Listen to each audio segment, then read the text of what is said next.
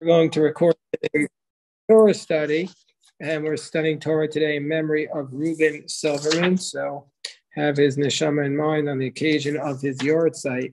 And today, I'd like to talk about the plague of darkness. The plague of darkness. Now, it seems so simple. The plague of darkness, was it just power outage for a few days? Was the plague of darkness just a power outage, or was it something that was so much more than that? So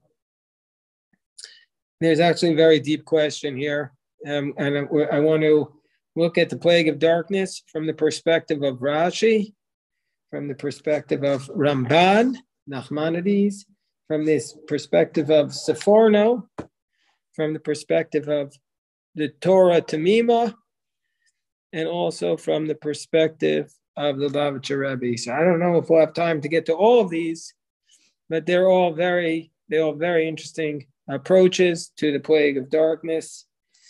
And I'd like you to think about what you think about when we talk about this plague of darkness, because the other plagues, you can really imagine that how they could really inflict pain.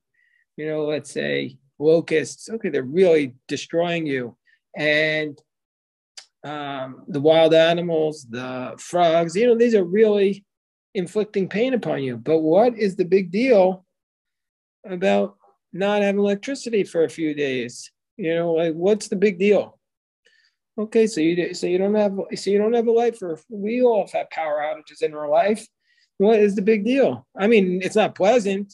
It's really annoying, but you wouldn't list it as the 9th plague leading up to the 10th. So let's go closely and let's see what Rashi says. And we'll look at the verse, we'll look at the commentaries, we'll try to get to the bottom of this. And when I come to the end of each commentary, if you have then we'll stop, and if people have questions, we'll address the questions. So the verse says in chapter 10, verse 21, Ayomer Hashem al Moshe. God does not give a warning to Pharaoh before this plague. He just says, God says to Moshe, Netei yadcha hashamayim, stretch forth your hand up onto the heavens. V'choshech al aretz Mitzrayim, let there be darkness on the land. Vayamesh choshech, and the darkness will, verse says, become darker. Vayet Moshe es yado al shamayim, Moshe stuck forth his hand to the heaven. There was a very, very darkness of gloom in all the land of Egypt for 3 days. Nobody could see their brother. Nobody could get up. And nobody could get up from his brother for 3 days. And for all the children of Israel, for all the children of Israel, there was light in their dwelling places. That's the plague. That's the plague. Okay, so what's the big deal about that plague? So let's first look at Rashi. Rashi says, let's see Rashi's explanations here. Rashi has a few points that I wanted to focus on. The first thing that Rashi says is,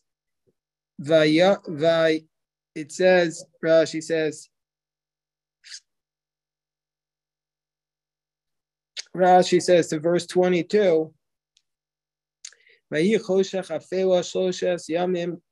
says, Choshech shel ofel. It wasn't just darkness, it was a darkness of gloom, meaning to say, not gloomy darkness, but darkness of gloom. It's a noun, meaning to say, the word afela or ofel is not describing the darkness, but it was a darkness of gloom.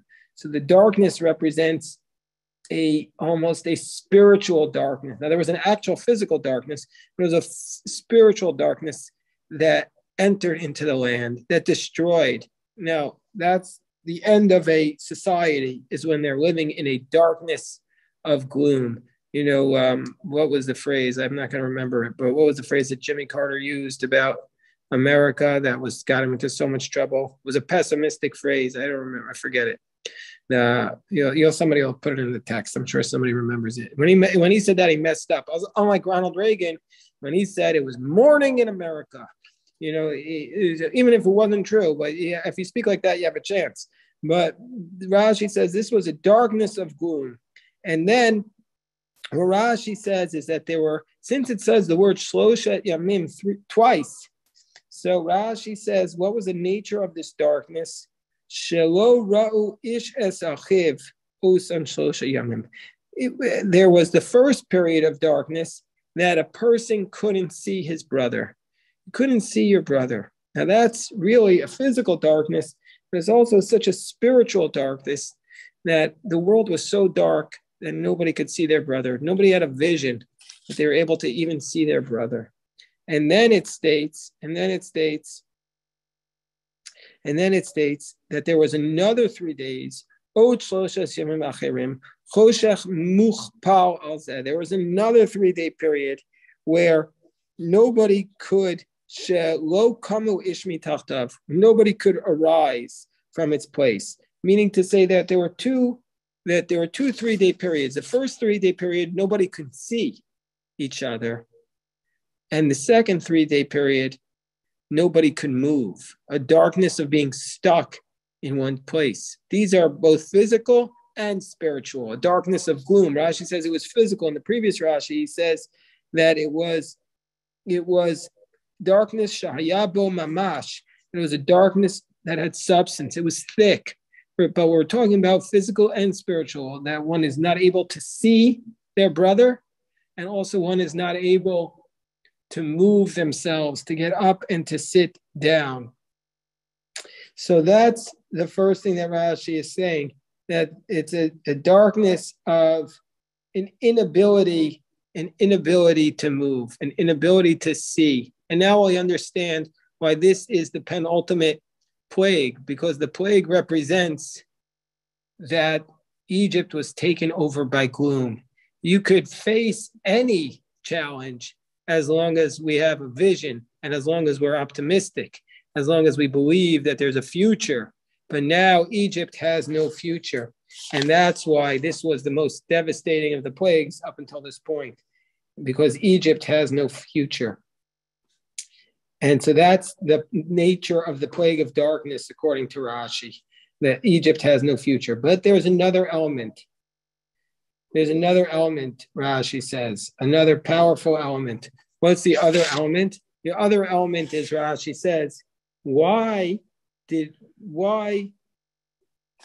of all the plagues, and this is the way the Maharal explains Rashi's question, why of all the plagues was the plague of darkness brought in two separate stages? The first stage was the first 3 days where nobody could see their brother, and the second 3 days where nobody could even move. So Rashi says that there's a reason. Why did they bring the darkness upon them?